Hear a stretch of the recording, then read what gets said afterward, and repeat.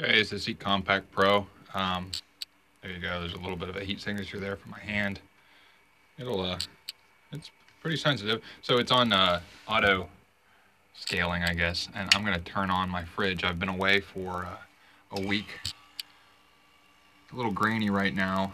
We don't have a large temperature differential right now, and there's a lot of reflective polyiso here. But look at that. It's already starting to warm up quick. Now it's not warm enough to even really feel yet, but it's definitely warmer than the surrounding environment. Wow. That doesn't take long. For the first few seconds to, even up to a minute or two, there's probably just hot gas flowing through that until it starts to back up through the cap tube. But now there's emissivity differences here. This is shiny copper. You can see the reflection in my hand. You can see kind of a crappy reflection there in the polyiso. It's a little ripply. But that's pretty neat. Kind of cool to see. Here you can see the difference. I should probably focus this a little bit. There we go. This is the brass fitting down here, brass T, 1/4 inch flare, and then copper inch line coming out of it. That's where the black paint starts. So that's why it shows up so much warmer, even though it really isn't. But as far as the black body goes, it shows up a lot warmer because we're set at emissivity of about 0.97 right now. So it's pretty cool. If I narrow the band a little bit once this thing comes to some sort of an equilibrium, I probably should be able to show some subcooling. Here in a short time, though, you'd be able to see that the top loop from this discharge off the compressor, about the top loop, will be a good bit brighter and hotter than the rest of it. We should be able to see on the suction line that it's cooler. Now that's not painted black or anything, but oh, and then the copper tubing here or the cap tube. Well, I can feel the temperature difference there, so I'm gonna be able to see it as well. Thermostat hasn't been running very much, but there is a warm spot that shows up there. So it's pretty cool.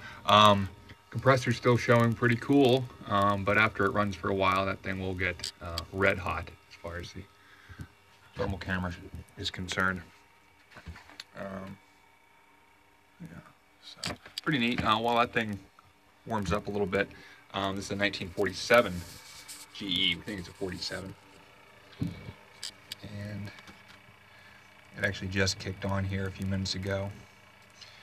That really bright one down there, that's a discharge line.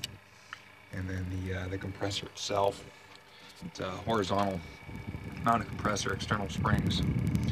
See some of its air-cooled condenser up there. And I get it in the right spot, you should be able to see the fan flutter a little bit.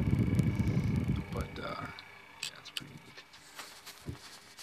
The door's hanging wide open right now. I'm messing with the thermostat on the evaporator. So you can see the dark black. Like I said, it hasn't been running very long, and it will satisfy up to the headers here. It's a header tank, and it'll get nice and dark up there to almost to the top one for the suction line. So as that runs, but of course the door's open right now, so it's not going to flood as well, but it will. It'll catch up. The thing run up to the highest setting was down at about 24 degrees this morning. So this is all frosted up right now. So it's kind of a neat tool for refrigeration, this kind of stuff. I mean, I haven't really made a lot of use out of it yet, because for the most part you can tell where it's flooding to or what's frosted. But it's still really fun, and it teaches you a lot with the different surface materials.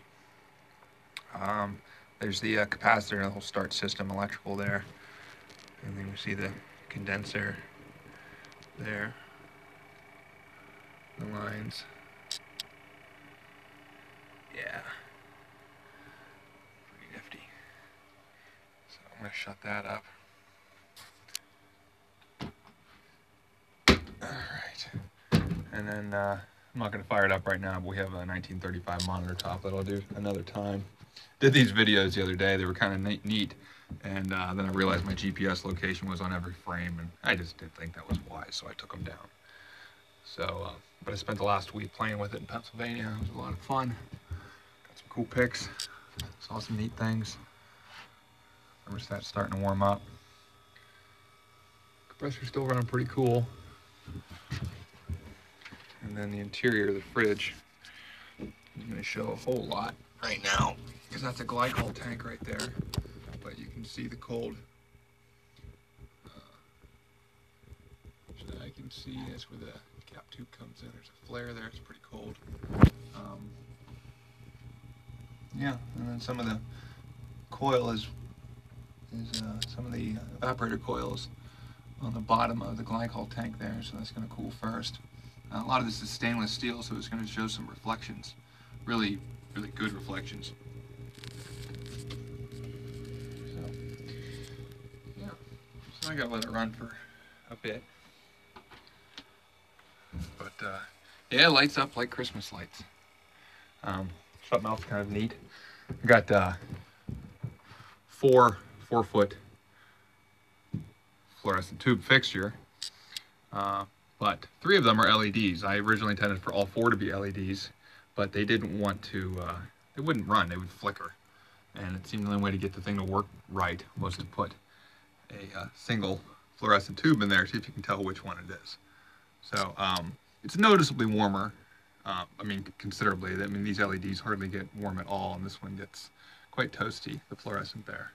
And then once I move over here and get that other one, that fluorescent out of frame, it readjusts the temperature range so that, you know, that although they appear warmer, if I were to change the settings on this, it's the Pro model, you'd be able to see. But having one as a reference LED and one as a fluorescent, you know, it appears warmer, and that's accurate. So anyway, there's a lot of other cool things I want to do with it, but I just thought I ought to get a couple of videos up here so you can see. That is 50 feet of 1/4-inch copper tubing, and serves as the condenser. I think anybody who's been on my channel before has probably seen this damn thing. I haven't touched it in a couple of months. I've been on some other projects, but I'll be getting back into it here soon. So I guess that's it for now. Thanks for watching. Oh, here's another thing I forgot. I do need to fix this. We do have a hot electrical connection right there. Slightly warmer, but I mean, it's, since I actually can see it, I should tear it apart and fix it. This copper tubing, I think it's probably 5/16 actually. There's a reflection coming off that condenser that's behind me, so you know it appears warm. But there's a little bit of water condensate on this uninsulated suction line. So and it is cool. It is cool coming back. So that's all got to be sealed up. So, and I also noticed playing around with it, once this compressor really warms up, the center of it does get a little bit warmer than the sides.